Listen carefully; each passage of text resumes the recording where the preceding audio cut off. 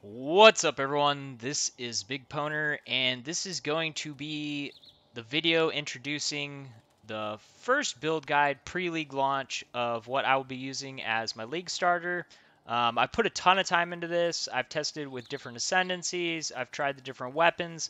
This is absolutely the best one, and by a big margin. As far as numbers, it's amazing, and as far as like being able to fix like any issue like without having to change the backbone of this layout.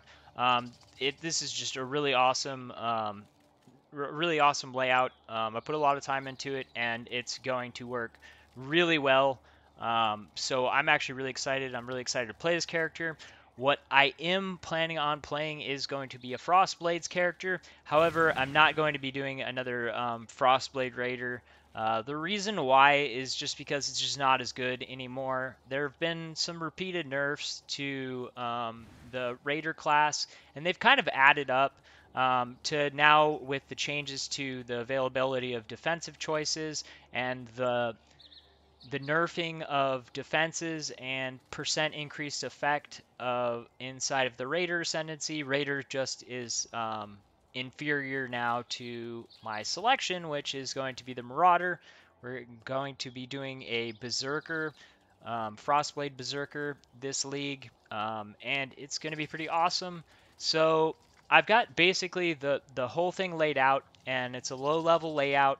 And then from that low level layout, you will be able to take and add, remove whatever it is that you need or don't need um, to make the build work the best for you. And so, yeah, we're going to go ahead and jump into it, and I will go ahead and go over everything that you need to know. We'll start off with the mastery. The mastery is great. Um, I'm personally going to be starting off with Flawless Savagery.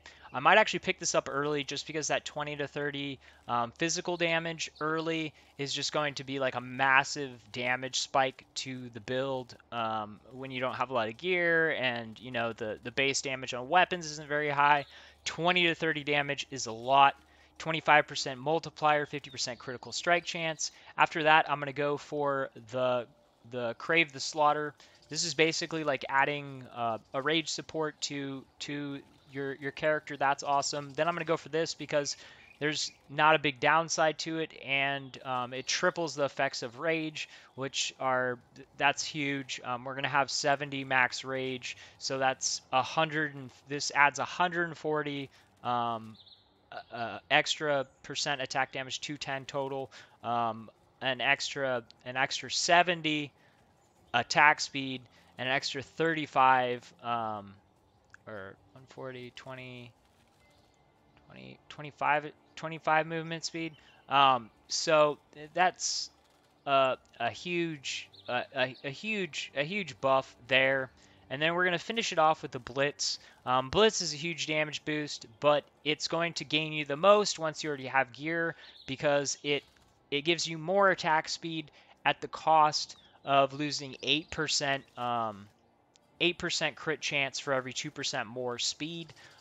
So we're going to need a lot of crit chance in this build, and obviously as you get further into gearing, you're going to have more crit chance. So the first thing that I want to touch on is in order to get the effect of this, you have to crit. So probably one of the first things that we're going to wind up picking up is we're going to fill in these sword nodes here, and we're going to wind up taking this sword mastery that gives 120% critical strike chance with negative 20 to multiplier. So it's a lot of crit chance with a negative to multiplier, but it's going to be really good for it early. If you wind up getting to a place where you can get near 100% crit chance without having that negative, then you're going to want to switch to sword mastery. We're going to want to pick up Tribal Fury early, but this is going to be 4 points that will wind up dropping once we have gear. The reason why is because our goal is going to be to have 3 attacks per strike. I personally like to put my Whispers of Doom on my necklace. You could wind up doing Tribal Fury on your necklace if you wind up having a +1 curse on your chest, but like that's later down the road. For early, having the 2 strikes is not only going to increase our clear, but it's also going to increase our single target, and I'll talk more about that once we go into the skill setups that I've chosen. Early, this is where we're going to want to go to pick this stuff up. The reason why is because we get a nice, the Constitution here, and then another Life Mastery. This Attack Mastery we're definitely going to want to pick up, the Berserking, because it's 10 to max Rage. That's an extra 10% attack speed, 10%, 30% attack damage, 30 times to 15% attack speed and 4% movement speed. So we're definitely going to want to get this. And then we get the attack mastery. So we're definitely going to want to get that, but we're not going to need that until we have this Crave the Slaughter. So our second ascendancy. So just keep that in mind. It doesn't need to be the first thing that you run up to fill in, but you're definitely going to want it. So coming down here, we're going to need the Disciple of Slaughter for sure. This is going to give us our Frenzy Charge generation in mapping, 8% on kill. That's going to fill us up. I'm covering the Frenzy Charge generation first because we need these two things for Frenzy Charge generation without having it on gear. In the Sword Mastery, we're going to need the 8% chance to gain Frenzy Charge when hitting a unique enemy. So that's going to cover it for bosses. Outside of bosses, you don't really see too many unique enemies, so it's not going to really help anywhere else. That's the reason why we need both. But this is going to wind up also giving us a bunch of good DPS and stuff like this is going to wind up giving us a bunch of good DPS and stuff, and more movement speed and attack speed and stuff like that. So that's going to be good. Yeah. Another important thing that you need to get early, this is pretty important, we need to get one of these cold masteries up. I'm going to say both of them are going to be important to take because we're going to be converting physical into cold damage. So this is really strong. We get 14% more physical as extra cold. That's really strong. Plus the masteries for taking 2 of these is really strong. We have to have the 40% physical converted to cold in order to have full conversion, because the frost blades only convert 60% of physical damage to cold. So we have to have this first, because that's going to make it so that all of our damage is going to be turned to cold. So we'll just be dealing cold damage, and it will be gaining multipliers from all of our other stuff. So that one first, then this is really good.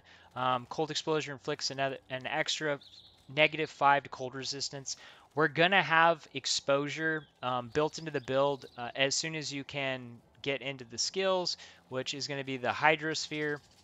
So that's going to be really strong. This exposure bonus here is also really strong. At exposure inflict applies at least a -18 to the affected resistance. So that's pretty good too. So that's good. That's really strong also. The rest of these, like 2 points to get 10, 16% life and a mastery. That's a really good life node. If you're going to drop a life setup, this one would be the one to drop just because it's a 5%. These are 5% ones, and this is a 10. So you get more right here. This is 16% for 2 points versus 20% for 4 points. So if you were going to drop something, that would be the one. This one you're getting slightly more also because you have 22 for 3 with the mastery. So if you were going to fill one in last, this would be the last one. But as it's set up right now, this would be for a level 91 build, which is pretty attainable, easy. But if you were to drop that off, that would be to 87. So that's very attainable. And the quick transition and easy transition that I was talking about is basically like, this isn't all your points filled in. Most people, their goals like 94, 95, something like that. So you'd have some more points to put in, kind of like set us off aside to go ahead and try to do our clusters. We are going to wind up adding clusters. Eventually, you're going to wind up adding clusters for sure. The Feed the Fury, Martial Prowess, and Fuel the Fight would probably be the first one you want to do, because that's going to give you Life Leech, Mana Leech, and just a ton of damage through attack speed. If you need mana generation because you're not getting it from a gear, this is the super easy answer to that. 2 points here. This gives us mana leech. That's an issue solved right there. We get a decent little bonus right here to damage, 30% increased damage while leeching, or you could get more total mana recovery per second. Obviously, if the 2 points into those things, you're getting plenty of mana back, then you don't need that. If you need more mana back, then you could go ahead and hit this. If it's good as it is, you can just take the 30% extra damage. That takes us to 93. But that's why I'm kind of telling you that you could drop that one early.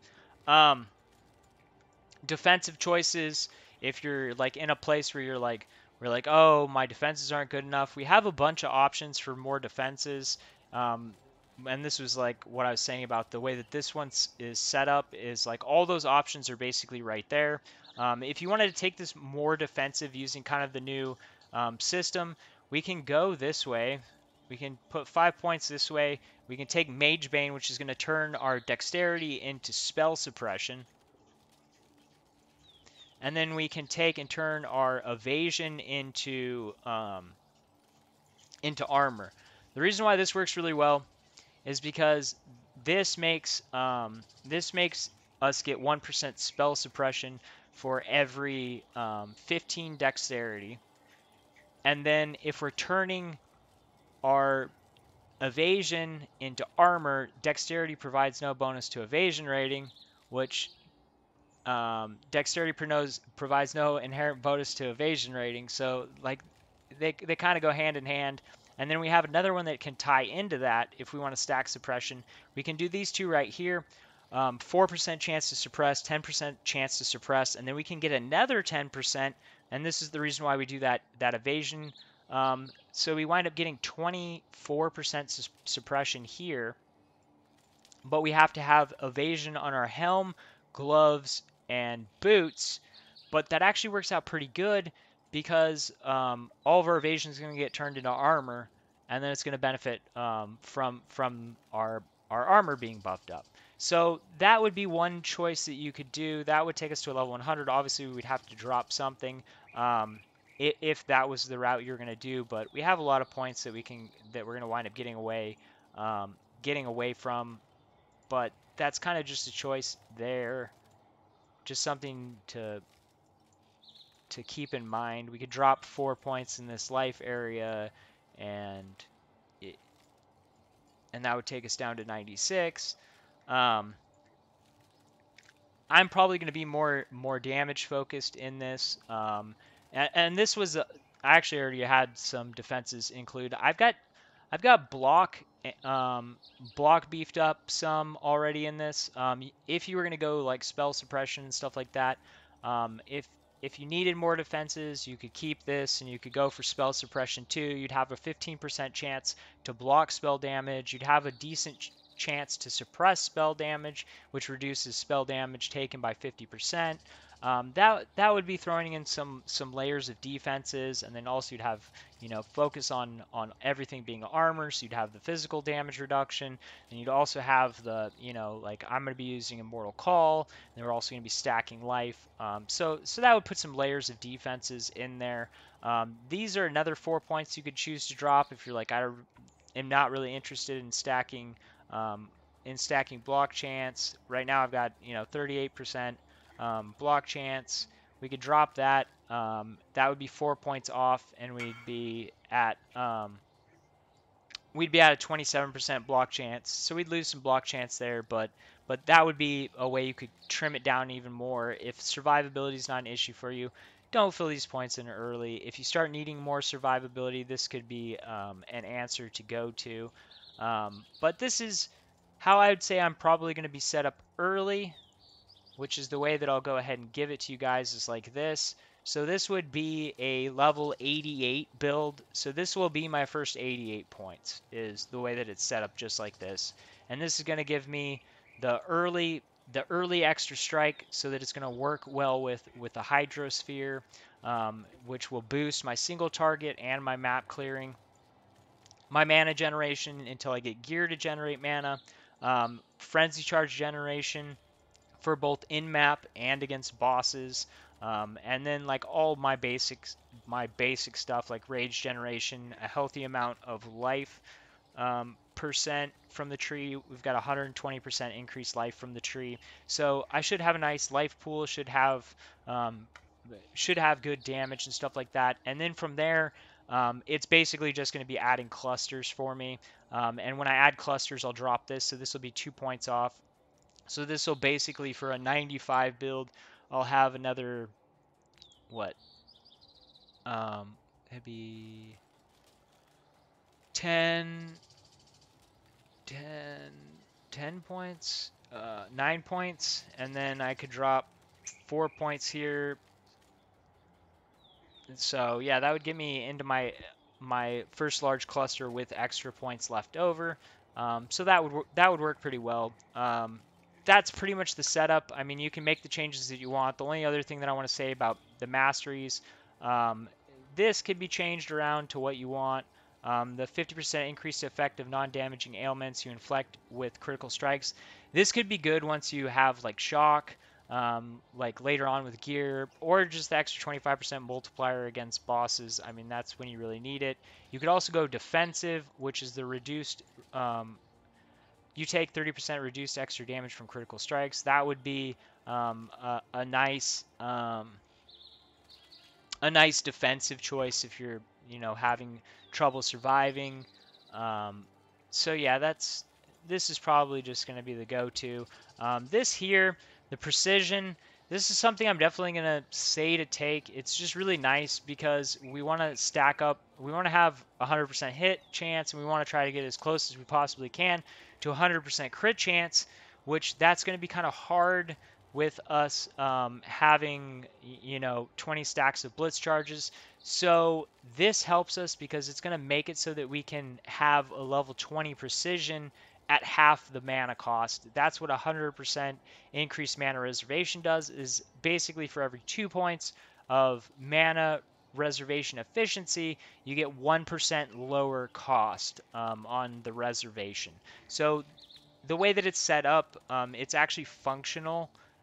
With the skill setup that I have 89 unreserved mana, which I think is about, yeah, 5 mana over what, here, look, which is 5 mana over what my build is running as with the Raider, and it's going to be like the same skills, so it should work well.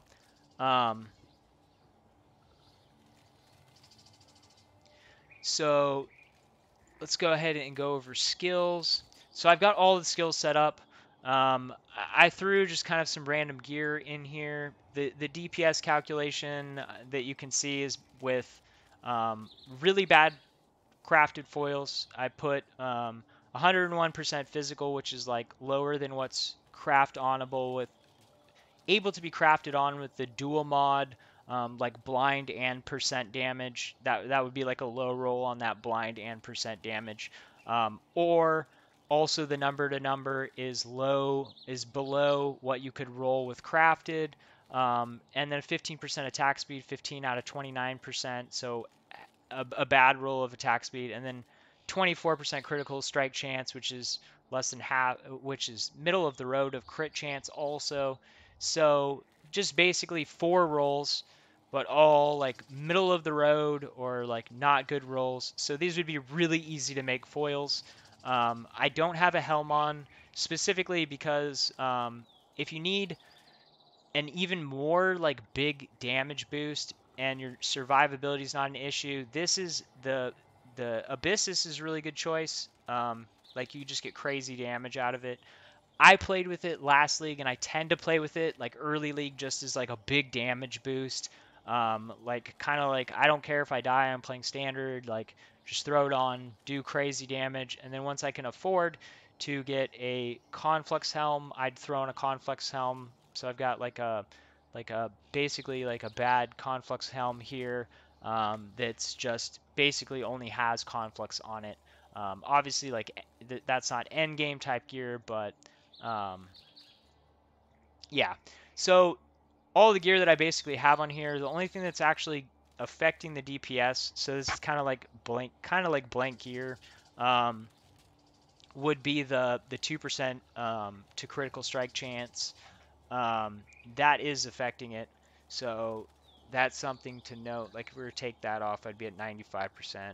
Um, but like the spike gloves are basically just a base, because all it has is life and the implicit, which is 20% melee.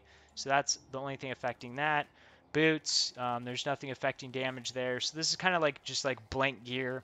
There is a little bit of stuff on the rings. We've got an opal ring on, but I basically just put on rings that add the 2 curses that we're going to want on the rings, so you know what to go for as far as your curses. I don't have all the, the flasks filled in. I've got the 2 fight for survival jewels. You're going to want 2 fight for survivals. I went ahead and put those in so you know where to put them, so that you get the bonuses. They're huge bonuses. We get 12.9% increased damage for throwing those in, and you get 1 while you're mapping as a choice, as a reward, and then you should be able to pick one up super cheap, just off of a trade site. So that's how you're going to want to do that. And then like the other jewel spots, jewel spot, and then eventually cluster jewels, and then you're gonna want crit jewels in there. So let's talk about the other skills. I've already covered why frostbite and elemental weakness are in here because we're gonna go for those as 2 curses. The frostblades. This is the setup that I'm gonna recommend. This is what I'm gonna be using with changes to awakened gems. This is gonna make it so that we at level 5 with the awakened elemental damage with attack skills, we will be immune to reflected elemental damage, which will make it so that we can play anything, and we don't have to worry about reflected damage anymore. Increased criticals is basically going to be required. I don't like the multi-strike for this build. The reason why is because we're going to be trying to scale our icy blades and our melee hit, and the icy blades are actually going to lose damage having multi-strike in them, so it's not beneficial for both of them. So like if I took this out and put on this, we lose just a lot of our icy blade damage, and we need to get that crit chance up. We're going to be running inspiration also. The better inspiration is going to be the anomalous. I guess I should go and change that. So the anomalous is what we're going to be going for that. Um, but yeah, these are what you're going to want to use. These are the best balance of damage, and they provide the most as far as stacking both our melee hit and our projectile. Eventually, the increased critical strike can be traded out for something that's going to give you more damage once your gear provides enough base crit and crit chance. However, I'm putting this in there because by the time you reach that point, I'll have out another guide. Um, like basically like the updated version. If you're new to the channel, I normally do 3 guides on my starter build. So there'll be an early guide that comes out like within a week after the launch. It'll basically be like an update, like tips and stuff like that, whatever's like cheap on the market, easy to get your upgrades. I'll start doing crafting videos and stuff like that. And then a little ways down the road, there'll be like kind of like an end game build guide that will like show you your goal. And then if I'm stopping to play it, let you know what else you can do with it to take it even further. The auras that we're going to go for, Hatred, Herald of Ice, and the Precision. I have it in there as a 20 out of 20 precision, and the reason why is because since we're going to be taking that precision reduction, it's actually going to be realistic for us to have Hatred, Herald of Ice, and Precision all level 20, which is dope, and that's without any Enlightened support. So that's cool. It makes it so that everyone can go for that. Once you can have an Enlightened, then you will be able to add in another aura. You could go for something defensive, like you could go for Flesh and Stone, or you could go for like Herald of Purity, which is what I'm running in this build. Actually, I'm running 4 auras, Hatred, Precision, well, 5 auras. I'm also running Frost Armor, but we won't be running that in. I won't be using um, Zodiac in the Berserker build, so that won't be there. But my end goal will be Hatred, Hatred, Herald of Ice, Precision, and either Purity or some type of a defensive aura. But this covers full gems. We've got Blood Rage. This Whirling Blade setup is the one thing that I do have to make a mention on. My plan is to try out Whirling Blades cast on critical with Hydrosphere and Tornado. I think Tornado sounds awesome, and the cool thing is that we can actually use Tornado and Hydrosphere together, because Frost Blades has the melee hit and the projectile hit, which this is the reason why it's kind of important for us to be scaling up. Well, there's a lot of reasons why it's important for us to scale up both the melee hit and the projectile hit. The main reason is if we're striking 3 different things and we're fighting a boss, and the boss is the only thing that's there, and I Whirling Blades through him, and my Tornado and my Hydrosphere are down, and I'm hitting all 3, that means the boss is taking 1 melee hit and then 2 projectile hits from the other 2 hits splitting off their projectiles. Also, in that scenario where both of those things are up and there's a boss, I'm going to be hitting all 3 things, and 2 projectiles are going to be going into the Tornado, which the Tornado is able to absorb 20 projectiles, and then it takes 10% of that damage and adds it to the Tornado's damage, which means essentially 20 times point one is 2, so it will take 2 times our projectile damage and add it to the Tornado, which basically means with no modifiers to the Tornado and no base damage on the Tornado will be hitting for 2 times our projectile damage. That's another reason why it's important for us to have a high conversion of our projectile damage, because the boss is going to be taking 2 hits from our projectiles and going to be taking 2 times our projectile damage from the Tornado, which means the boss or a single target will be taking 4 times our projectile damage, 1 times our melee hit. So it's basically going to be like he's getting hit by us 5 times. So that will definitely be pretty dope for our single target. Also, we're going to have more damage that's not set up in the configuration.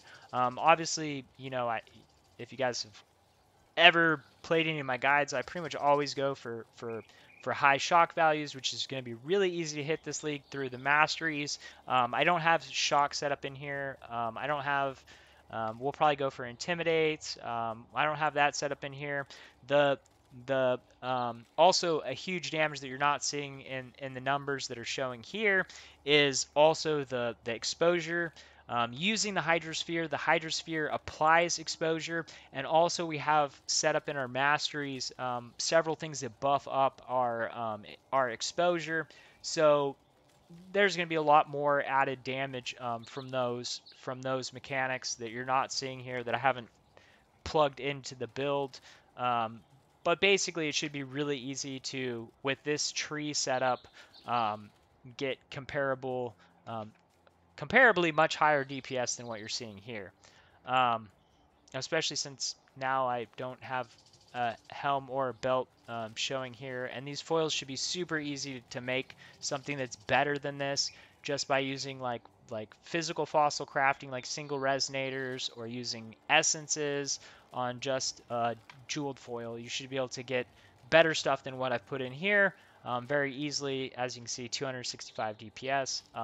Just keep in mind you're going to want high crit chance on them so that you're able to get that effective high crit hit chance as easily as possible. What is put in here already is the 20...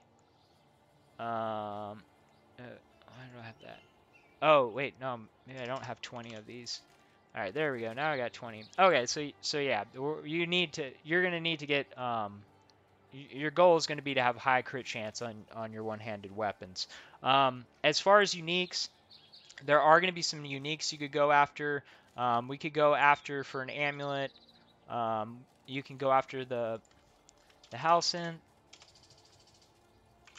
or Pandemonious. You can go for the Pandemonious. This is going to be a pretty easy socket in for good damage. That would be something you could go for. I think a lot of people are going to be playing breaches, so maybe if you're playing breach, when you get one, you can go ahead and throw it on there. That's going to be an easy slot that you could throw onto your build. Rings, you could go for the taming. That wouldn't be a bad choice. like if they're cheap, I'd rather go for the curses, but that wouldn't be a bad thing to go for. Um, you could also go for the paradoxical rapier from Syndicate. My guess is though that they're going to probably be pretty expensive. Um, Maybe not though. It seems like a lot of people are probably going to be playing like poison builds and stuff like that. So that's a unique choice you could go for. And with the league mechanic, there's probably going to be some pretty insane paradoxical rapiers that can wind up getting made. But then again, if there's not a lot of people playing Syndicate, uh, that's going to make the rapier probably pretty expensive.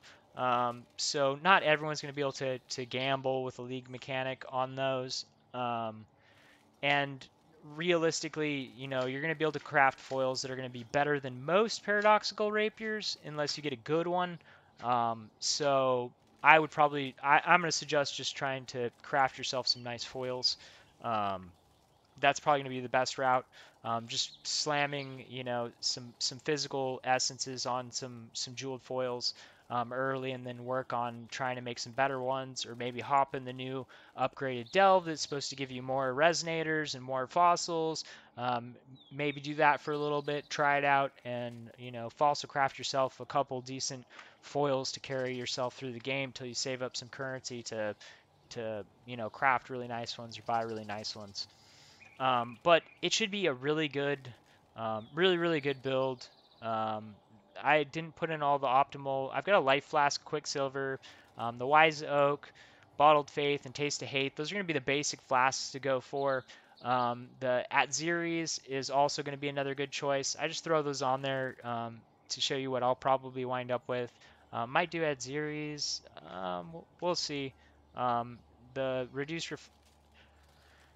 yeah, I don't know which one I'll wind up doing.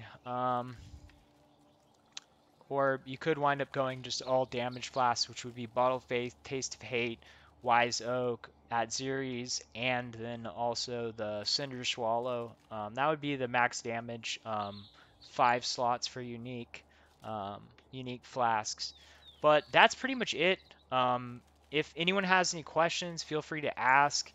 Leave a comment. I'll try to ask. I'll try to respond. One thing I will say: the reason why I wouldn't go Lion's Roar, it does add a bunch of armor, which maybe if you need a defensive choice, but since it's more physical damage, that's only going to affect your primary hit. So if you need more armor, that might not be a bad choice if you're looking at more for defense. But as I've said, I'm trying to scale. My goal is going to be to scale both the the the physical hit and the projectiles at the same time. So that's going to be my focus. One other thing that I'll say about that is that's really cool is we have this projectile crit chance and crit multiplier. This actually benefits both the melee hit and the projectile. And the reason why is because it says projectile attack skills have 50% increase. Well, um, Frost Blades is a projectile skill, and it doesn't say that it affects the projectile, it affects the skill. So we can actually use this, and this is actually going to be a really nice spot for us to go. You can see 11% increased damage there for going through these, or you could use one more point, and you can go this way, which gives us even more multiplier. So instead of that, we can get these two 10% multipliers. That's going to be really nice. And then, you can 1% increase projectile damage. You could do knockback, maybe a little bit of defense. I don't know. Pick something there, but that's going to be another really nice place to pick up a lot of damage really easily. There's another place that we can stack up our critical chance and multiplier that's right there if we want it. So I'm super stoked about this build. I put a ton of time into it. I think it's going to be amazing. Once you add clusters to it and gear to it, it's just going to get crazy, crazy better. So I'm super stoked. I hope everyone else is stoked about this league. Yeah, so thanks for watching. Best of luck to everyone on this league. We're less than 24 hours out from the launch. Thanks for watching. If you're not yet, go ahead and hit the subscribe button. If you got any questions, go ahead and let me know and I'll get back to you. Thanks for watching. Peace.